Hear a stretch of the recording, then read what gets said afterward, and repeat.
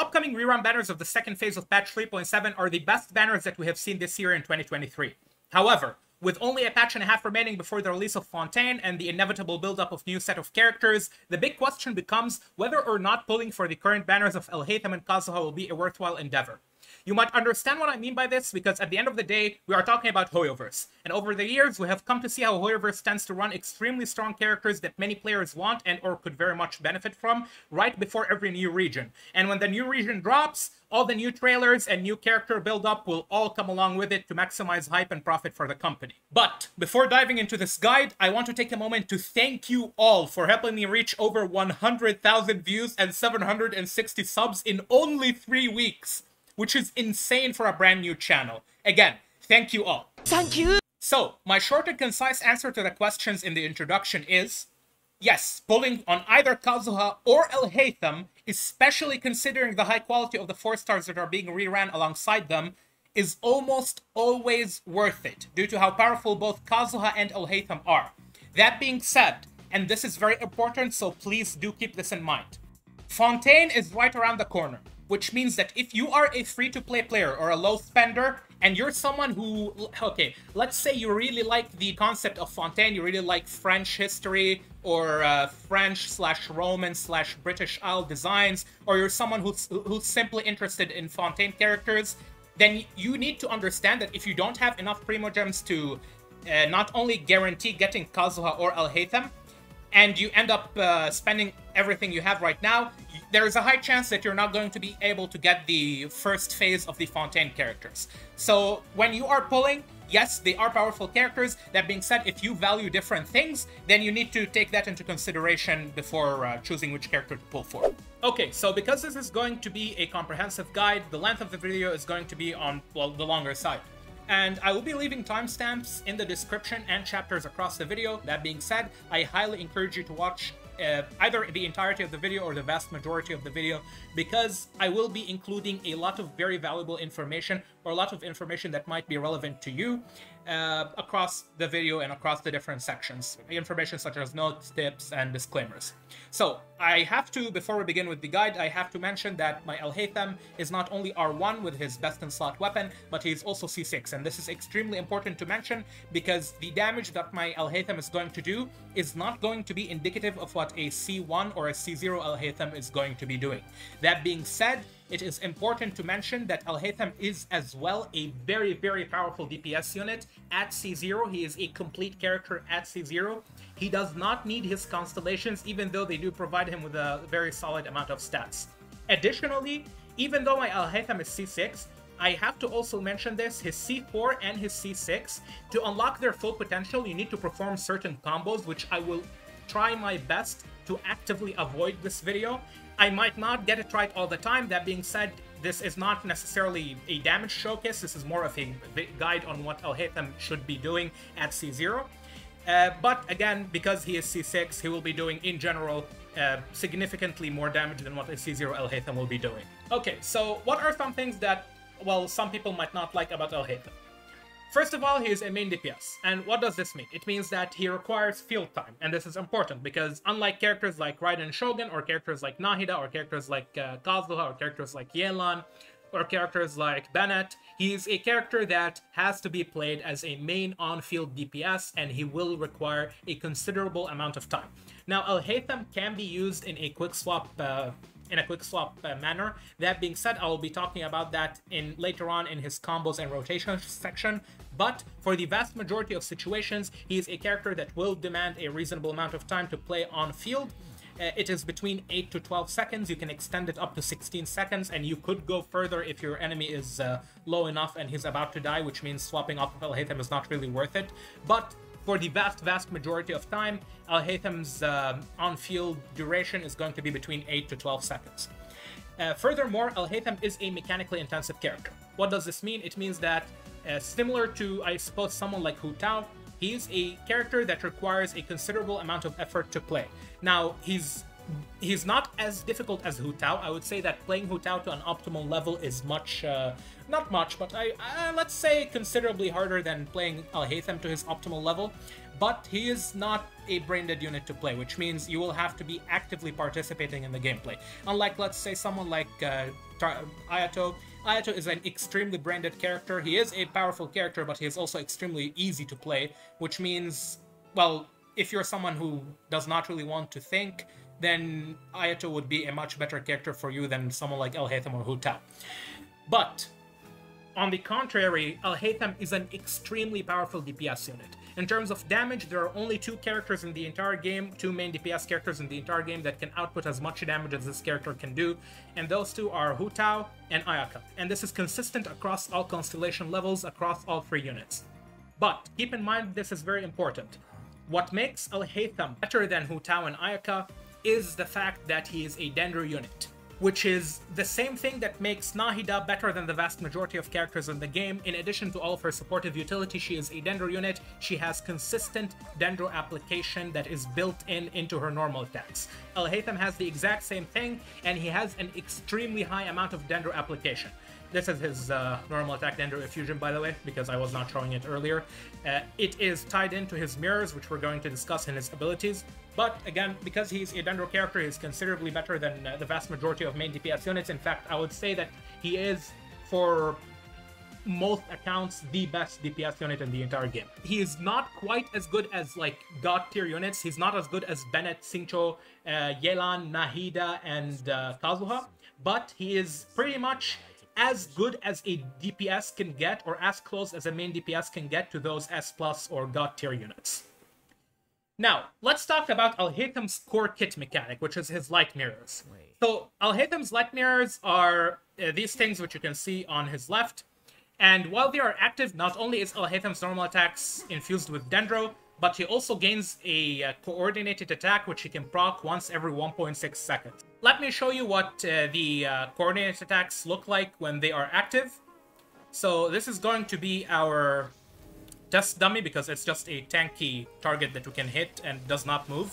So as you can see, this is the 3 mirror. Again, 3 mirror. Now this is going to be 2 mirror. I'm going to wait a little bit. Now this is our 1 mirror attack. So these were the coordinated attacks that Alhaitham gains from his mirrors. And when the mirrors are gone, as you can see, no other coordinate attacks are applied.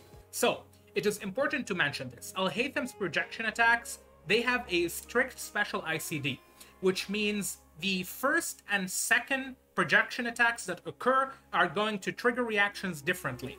When Alhaitham's first 3-mirror projection attack happens, only the first and third instance of each projection attack are going to trigger a reaction. But on his second 3-mirror projection attack, only the second instance of light mirror attacks is going to be triggering a reaction. Now, this is consistent even with his 2-mirror and 1-mirror projection attacks, but keep in mind that with his 2 mirrors, he only attacks twice, as you can see in the multiplier over here, or the projection attack in of itself only hits twice, which means the first one is gonna react on the first projection attack, and the second one is gonna react on the second projection attack, but this does not really matter because it's only happening once either way. And when it comes to his 1-mirror projection attack, well, it's only one instance of damage, and whenever that one instance of damage happens, it triggers a reaction. Understanding how Alhaitham generates light mirrors is vital to understanding Alhaitham's kit, because once you know how his light mirrors work, you essentially understand his kit. Everything else is extremely simple to explain. So, I will break it down to you point by point and make it as simple as possible to understand. Alhaitham can generate light mirrors either through his elemental skill and elaboration on form, fetters of phenomena, which is his elemental burst, or for causal correction, which is his first ascension passive over here. So, his first ascension passive allows him to generate 1 mirror if he has no mirrors active, or if he has mirrors active. And this 1 mirror is generated either through a plunge attack or a charge attack. And both the plunge and the charged attacks, they share the exact same cooldown, which is a 12-second cooldown, and they share it on the same talent, which means you can either proc a mirror through either a charge attack or a plunge attack within 12 seconds, and you cannot do it again through a different charge attack or a plunge attack within those 12 seconds. But his elemental skill, if Alhaitham has no mirrors, he will generate 2 mirrors. If he has 1 mirror or pre-existing mirrors in general, he will generate only 1 mirror. Alhaitham's burst, it generates 3 mirrors if Alhaitham has 0 mirrors. It generates 2 mirrors if Alhaitham has 1 mirror. It generates 1 mirror if Alhaitham has 2 mirrors. And it generates 0 mirrors if his elemental burst consumes 3 mirrors. Now that you know how Alhaitham generates his mirrors and consumes them through his elemental burst, it is important to talk about how his mirrors decay. If Alhaitham has 3 mirrors, and then he stands still, does nothing, these 3 mirrors will decay over a course of 12 seconds, after which Alhaitham will have no Dendro infusion. And each mirror will proc a projection attack or a coordinated attack every 1.6 seconds. Now, this is very important. A mirror lasts for 4 seconds, and every 1.6 seconds, you can proc a projection attack, which means 1.6 plus 1.6, that's 3.2 seconds, which means you can proc 2 projection attacks and still have a 0.8 second interval or a 0.2 second leniency time through which you can generate another mirror. And this is essentially the core mechanic of Alhaitham. This is how he functions. You're gonna want to ult on Alhaitham while having 0 mirrors in order to generate 3 mirrors right after you trigger the second projection attack, which means 3.2 seconds later, you're gonna have a 0.8 second interval through which you can use either your Ascension 1 passive, charge attack or plunge attack, or your elemental skill in order to generate another 3rd mirror to extend the duration through which Alhaitham can have 3 mirrors active on himself. And you can do this twice, either through your elemental skill or your first Ascension passive. After using one, you're going to use the other to refresh the duration again. But keep in mind, you have to do it once every 3.2 seconds. And this means, in total, Alhaitham will have an uptime of approximately 12 seconds of 3 mirror projection attacks. The final thing that I want to discuss when it comes to Alhaitham's talents and abilities is his second Ascension passive and his talent scaling. So Alhaitham's second Ascension passive, Mystery's Laid Bare, it will give you 0.1 damage bonus up to 100% damage bonus for both your elemental skill and your ultimate ability. Now, when it comes to elemental skill, this passive, the Mystery's Laid Bare, it will not increase the rush damage from his elemental skill impact attack. It will only increase the mirror damage, but that is essentially all what you need. And when it comes to his ultimate, it will increase all of the instances because they scale off of the same multiplier. Now, Mystery's Laid Bare will give you 0.1% damage bonus for every 1 point of elemental mastery that you have on Alhaitham. In a lot of situations, you will not reach the 100% damage bonus cap. This essentially incentivizes you to build elemental mastery over attack because, as you can see, Alhaitham's elemental skill, his light mirrors, and his ultimate, they all have split scaling between attack and elemental mastery. And while, yes, having attack in your kit or having attack in your stats is good, it is fine, it is not the primary stat that you're looking for. The primary stat that you're looking for with Alhaitham is, well, number 1, it's going to be crit rate and crit damage along with energy recharge. But number 2, after crit, you are looking for elemental mastery, and elemental mastery is extremely valuable on Alhaitham. And the reason that is the case is not only because of his talent scaling and his second Ascension passive, but it's also because of spread reaction.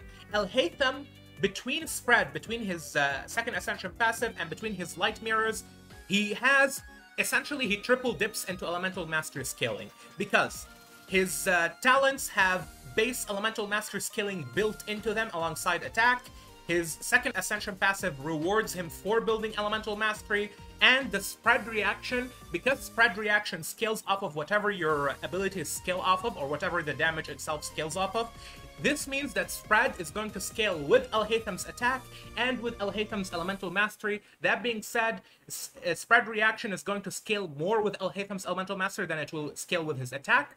Additionally, I should mention this. Because spread scales off of whatever your talent multiplier scales off of, in this case, it's going to be attack and elemental mastery. Spread also, as a reaction, it is an additive reaction, and it scales off of crit damage, attack, elemental mastery in this case, in addition to scaling off of the character's level, but Spread does not scale off of the talent level of the ability that procs the spread reaction. What does this mean? It means the following. If I level up Alhaitham's talents, I am not increasing the damage that these talents are going to do when they spread. I am only increasing the base multiplier of the talent. Next up, I'll be showing you Alhaitham's combos. Now, do keep in mind that Alhaitham has a lot of combos, and the number of combos that Alhaitham has access to only goes up the more constellations you unlock. At C6, Alhaitham has an enormous amount of combos. That being said, again, as I said earlier in the video, I'll be treating this Alhaitham as if he was C0. In fact, in order to avoid killing the test dummy, I will remember to change the weapon right now. The damage that you will see, regardless of what weapon I use, is not indicative of Alhaitham's damage. What I'm trying to show you right now is essentially the rotations and combos that Alhaitham has access to. Let us start with the first combo, which is the most basic, the most simple combo that every Alhaitham needs to know. And it is the following. You're going to start off, assuming that you have Nahida or Yao Yao, with whichever one you're going to use their abilities. You're going to use your fourth character, and then you're going to swap to Alhaitham, you're going to ult, and then you're going to swap to Official or Raiden, you're going to get to your elemental skill, and then you're going to catch the mirrors. And then after the second mirror hit, I charge attack, refresh the third mirrors, it will hit again. Oh my god, I'm going to kill him. Okay, but you get the point. Okay, so imagine if I had the main weapon. You want to swap to your your supportive characters, you want to use their abilities, and after doing so, you want to swap into Alhaitham, and then you want to ult with Alhaitham, and after that, you're going to swap to your Electro character, you're going to press your E, you're going to swap back to Alhaitham within 2 seconds, catch the mirrors, you're going to attack until you have 2 mirror hits, and then you're going to either E or charge attack in order to refresh the mirrors. You're going to have 2 more 3 mirror hits, and then you're going to use whichever one you haven't used, which is your E or your elemental skill, in order to get the final stack of 3 mirrors, and then have 2 more additional 3 mirror strikes. I might hold my ability for longer because I'll be explaining, but whenever I say hold, this is the maximum amount of hold duration that I actually mean. I do not mean hold it for a prolonged period of time. The next combo I'm going to show you is going to be a quick sustained rotation. It's a different variation of the exact same combo I showed you earlier. The only difference is that the first one I showed you was a 15 to 16 second rotation. This one is a quick 12-second rotation, but they follow the exact same rules. So we're going to start with our elemental skill, or electro elemental skill this time. We're going to use our supportive abilities, whichever supports they are, and then we're going to use our other supports. After that, we swap to Alhaitham, we ult, and after we ult, we instantly E to get the Dendro Infusion, and now we're gonna have the 3 mirror hits, again 3 mirror hits, we're gonna charge attack, refresh the 3 mirror hits, and this is the gist of it. The next combo I will be showing you is a quick swap rotation combo. Now, this type of combo is useful in Nilo Bloom teams or in a quick swap team where you will be moving between your characters really quickly. And this combo is also useful if you are playing Alhaitham normally but you do not have your ult up. So this is simple. You either tap or hold your E. I will hold my E like this. And then you're going to plunge, get the 3 mirror hit. You're going to attack for as long as you need to. In a Nilo Bloom team, you will leave right after the second one. So this is in a Nilo Bloom team, you'll swap right now, use your Nilo attacks or your other supportive attacks. And then you'll swap back to Alhaitham. You're going to either E again or you're going to use your Elemental Burst and repeat the rotation. So the next rotation that I'll show you is the longest possible rotation that you can have on Alhaitham. It is a flex swap prolonged rotation.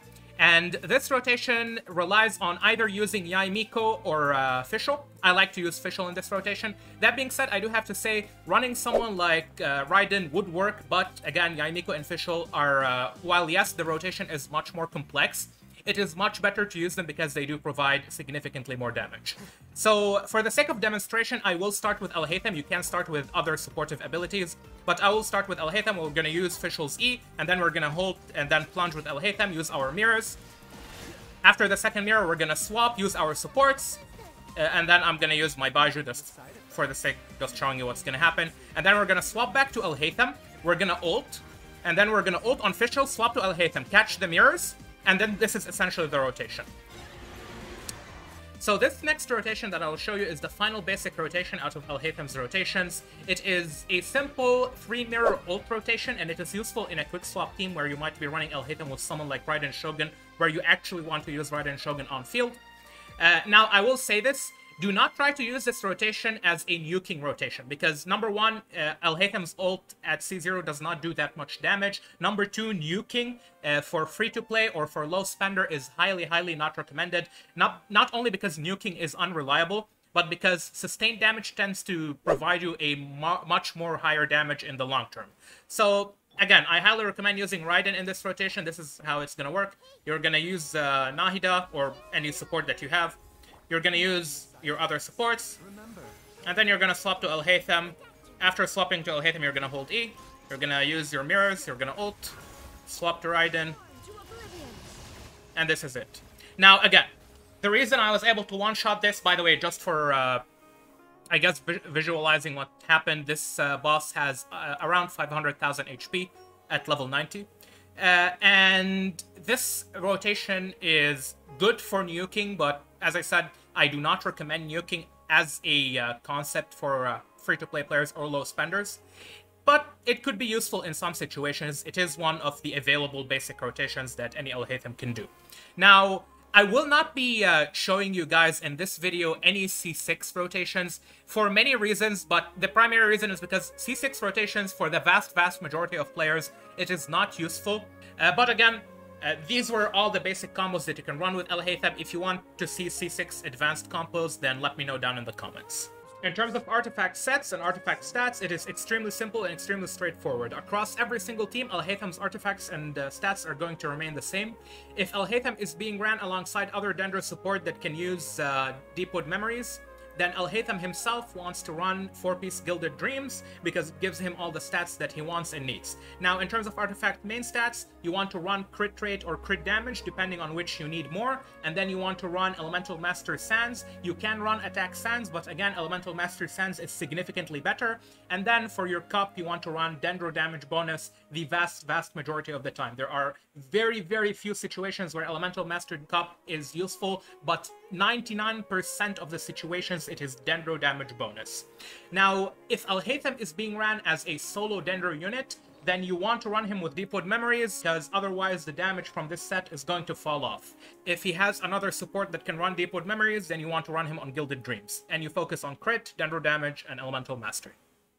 Now, I have a weapon ranking list on the screen right now. This list, keep in mind, this is very important, it is ranked based on damage, not based on the weapon I would recommend, because there are other factors to look into when rating weapons other than damage. For example, you might notice that a weapon like, let's say, the Favonius Sword is going to be placed extremely low on the list. But even though Favonius Sword is a low weapon on the list, I would still recommend Favonius Sword if you are running Alhaitham as a solo Dendro driver, because if Alhaitham is a solo Dendro enabler, then Favonius Sword is not only going to provide him with an insane amount of energy recharge, but it also lowers the overall team's energy requirements. Plus, when Alhaitham is solo Dendro, you do not care about his personal damage as much as you would care about his enabling capabilities. But Favonius Sword will not provide you that much damage. It is still a decent weapon. Now, something that I should mention about Favonius weapons is that Favonius weapons become more useless the higher your account's investment is. And here's why that is the case. When you reach an account investment that is as high as, let's say, my account, where you have extremely good artifacts on the vast majority of your characters are no longer going to need the energy recharge that a Favonius weapon would provide, but there are situations where, let's say you are running a team where you're one-shotting waves super fast, and because you're one-shotting waves extremely quickly, you don't have enough time to actually generate energy. In that situation, well, yes, Favonius is going to be useful. But in general, Favonius is recommended if Alhaitham is being ran as a solo Dendro enabler. That being said, there are better options, which we'll talk about. So, as a baseline, the best 4-star weapon to run Alhaitham is going to be Tukabo Shiguri. Now, I know it is ranked lower than Harbinger of the Dawn, and yes, Harbinger of the Dawn is indeed competitive with weapons such as the Primordial Jade Cutter and Horanga Pakufutsu and Mist Splitter, but I would almost always recommend Tukabo Shiguri or Horanga Pakufutsu or even Iron Sting or Zephos Moonlight. I would always recommend them above Harbinger of the Dawn, because even though Harbinger of the Dawn provides you with the most amount of damage compared to those weapons, or it is slightly lower than Haranga Pakufutsu and Missplitter, but it still provides you with a lot of damage, competitive amount of damage. It is important to notice that Harbinger of the Dawn does not have a passive if you are below 90% HP, and that is not really a good thing. So, in terms of gameplay, I would recommend Takabu Shiguri or Haranga Pakufutsu or any other weapon on the list, but in terms of damage, yes, Harbinger of the Dawn does provide you with a lot of damage, assuming that you can maintain the 90% HP uptime. Finally, I should mention that a weapon such as the Freedom Sworn, while yes, it does not do as much damage as the top weapons such as Haranga Pakufutsu or Primordial Jade Cutter or Light of the Foliar Incision, it is still a very good weapon because Alhaitham can benefit from both its passive and its effect. Because Alhaitham not only uses the substat of Elemental Mastery very effectively, as we discussed earlier in the video, but the effect not only buffs Alhaitham, but it can also potentially buff his teammates depending on whether they want it or not. That being said, his best in slot weapon is going to be Light of the Foliar Incision. It's 96.2 crit value, plus a decent base attack, plus a very good passive. This weapon, if you have it, it is Alhaitham's best in slot, use it on him. So, when it comes to Alhaitham's Constellations, here's my recommendation. His Constellations 1 through 5 are all super mid. So, if you want to pull for Alhaitham, my advice, either go for C0 Alhaitham, because Alhaitham is a perfectly viable character and a perfectly good character at C0, and he is complete. If you are someone who can afford C6, you go for C6, because Alhaitham's C6 is one of the best C6 constellations in the entire game. It is very powerful. But if you cannot go for C6, then you don't even bother with his constellations. Just go for C0 and you're good enough. Now, why are his constellations super mid? Let's talk about them. His C1, it reduces the cooldown of Alhaitham's elemental skill by 1.2 seconds every 1 second when his light mirrors hit a target. Now, this constellation, most of the time it will be useless for a C0, or sorry, a C1 Alhaitham on its own. It's going to be useless because in most rotations, this does not reduce your cooldown or does not affect your cooldown enough for it to actually be significant for the rotation itself. This constellation is only useful for a C6 Alhaitham. Now, when it comes to his C2 is mid for different reasons than his C1. While yes, his C2 is more useful for a C6 Alhaitham, his C2 also as a constellation on its own, it is very slightly above average. It provides Alhaitham with 200 elemental mastery if he generates 4 mirrors, which means you get 3 mirrors and then you get another 4th mirror, additional mirror in order to max out the 4 stacks. That's a total of 200 elemental mastery for Alhaitham. It does provide him with a little bit more damage, but Nahida's C2 provides Alhaitham with more damage on its own than Alhaitham's C2 provides himself. So if you're going for a C2, instead of going for Alhaitham's C2, you go for Nahida's C2 for Alhaitham. After that, what you want to do is you want to take into consideration his C3 and C5. Remember in the video when I said that Alhaitham's spread damage does not scale whatsoever with his talent level? Alhaitham's spread damage only scales with his crit, his own level, and his attack and elemental mastery. This means that Alhaitham's C3 and C5 do not increase his reaction damage, which is a very significant portion of his damage. But his C3 and C5 increase his talent multipliers, which becomes significant again at C6. So with C6, they are good. Without C6, they are super. Actually, they are not even mid. They are below average. So his C4, again, his C4 is super mid. It's very good with his C6. On its own, it's mid. This is a common trend. You're going to understand why his C6 improves all of his constellations. We're going to get to that. But his C4, what it does is, if Alhaitham ults, every mirror that Alhaitham consumes when he ults will provide his team with 30 elemental mastery. So if Alhaitham ults at 3 mirrors, he's going to provide the entire team besides himself with 270 elemental mastery because every single member gets 90 EM. And if Alhaitham generates 3 mirrors when he ults, he's going to get 30 Dendro damage bonus, and if he generates 1 mirror, 2 mirrors, he's going to get 10 Dendro damage bonus and 20% Dendro damage bonus respectively. Again, this constellation on its own, it's mid, it gets improved significantly with his C6. Now, what does his C6 do? Why is it so crazy? Here's the thing. On its own, his C6 is insane. It's 90 crit value, and it provides him with 3 light mirrors when he ults, regardless of how many light mirrors Alhaitham had or consumed. And notice this first passive is much, much better than the second passive. At first sight, at first glance, you might think that 90 CV is so important that it is the dominating factor in this constellation. But when you pull this constellation, it's not just the 90 crit value, it's not just the 10 crit rate and 70 crit damage, it's the fact that you always generate light mirrors, which means you unlock new rotations through his C6, which can improve his C1, his C2, and his C4 very, very much. Because now, what happens with Alhaitham, when he ults, he can consume his 3 mirrors, give the entire team 270 elemental mastery, and then he will get 10 dendro damage bonus, and then when he generates an extra mirror, he will get 150 to 200 elemental mastery, and then on top of that, he gets 10% crit rate and 70% crit damage, which will increase his own damage, his spread damage, and his C3 and C5 value, because now the crit is also going to factor into the talent level. So, again, if you're pulling for Alhaitham, you either go for C0 Alhaitham, or you go for C6 if you can afford it. When it comes to Alhaitham's team compositions and builds, my best recommendation is to run him in a team composition that takes advantage of his design as a spread carry. Now, because Alhaitham is a spread carry, there are several team compositions that directly benefit him, or benefit from him. And those are a Hyper Bloom, a Quick Bloom, or a Quicken/Spread team composition.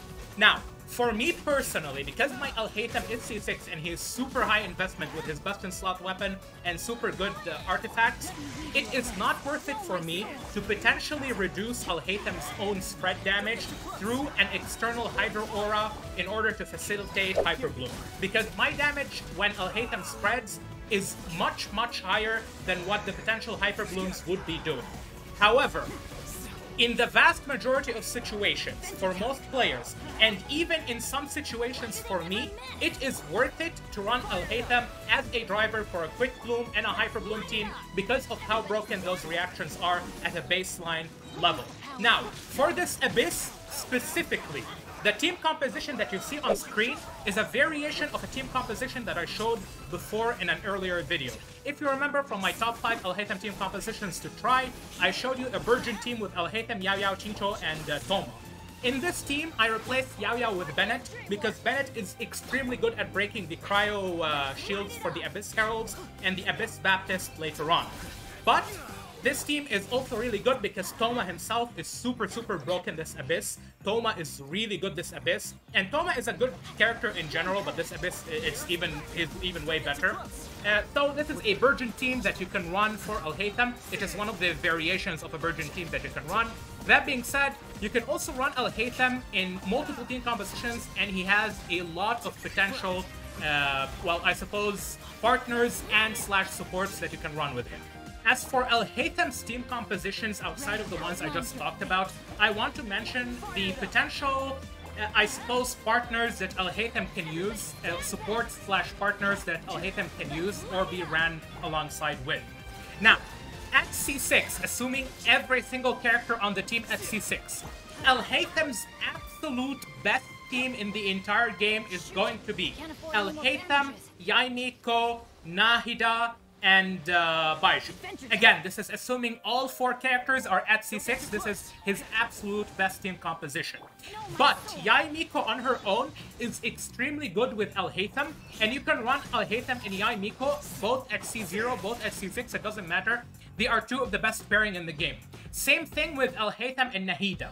Alhaitham and Nahida are very, very good together. Nahida is Alhaitham's best support. Alhaitham is Nahida's best DPS. That being said, Nahida at C0, when both are at C0, Nahida does have access to other teams that either have slightly more damage than Alhaitham's teams or, well, equivalent damage output. But remember this is very important. When Alhaitham is at C6, Nahida's best team becomes an Alhaitham spread team due to the sheer amount of damage that Alhaitham himself is going to be doing. He's going to be doing as much damage as an entire team is going to be doing on his own. Moving forward, one more thing that you can use with Alhaitham is you can utilize Alhaitham's insanely high Dendro application and run him with a Nilo Bloom team. Now, you can run him either as a solo Dendro in a Nilo Bloom team, or you can run him in a Nilo Bloom team where you run him with another Dendro and then you'd have Nilo plus 1 additional Hydro, something like Yela or Chincho. And these are essentially all the team comp variations for Alhaitham. However, you can also run Alhaitham in AoE with Dori, Kazuha, and Nahida. And finally, I just want to mention the following. Zhongli can be a good general support for Alhaitham because Zhongli provides a good shield which removes the healer spot. Plus, Zhongli can also give you, well, Dendro and Electro Shred from his shield. Last but not least, when it comes to Alhaitham's energy recharge requirements, here's what you should take into consideration. If you are running Alhaitham on a weapon that is ER based, something like, let's say, Favonia's Sword or Zippos Moonlight, then in that case, your ER, obviously, your ER requirements are going to go down according to the weapon. That being said, as a general rule of thumb, Alhaitham's energy recharge requirements are going to be somewhere between 100 to 130 if he's being played in triple Dendro team with 1 Electro. If he's being played with 2 Electro and 2 Dendro, his energy recharge requirements are going to be between 130 and 140. If he's being played in double Dendro without Electro Resonance, it's going to be between 140 to 150, 145, somewhere around that range. And if he is solo Dendro, then it can be anywhere between 150 to 200, depending on the team composition and depending on the weapons and, well, even the enemies that you are fighting. One final thing that I forgot to mention throughout the video is that Alhaitham's E, it can be used as a means to break enemy weakness points if they do have any weakness points. But how useful is that? I'll leave it up to you to decide. It is a feature that exists. Not sure if it's too useful, though. And yeah, this is the guide. Alhaitham overall, he's an extremely, extremely powerful unit. He is free-to-play friendly. He scales extremely well with investment, and he is very, very good for people who want to whale for him. If I forgot anything, I'll leave it down in the comments, in a pinned comment, any corrections or notes. But for now, thank you all for the huge support with the channel. Again, what we have accomplished within 3 weeks is extremely enormous, especially for a new channel. I hope that you guys have found this video useful and or enjoyed it. Take care. I'll see you all in the next time.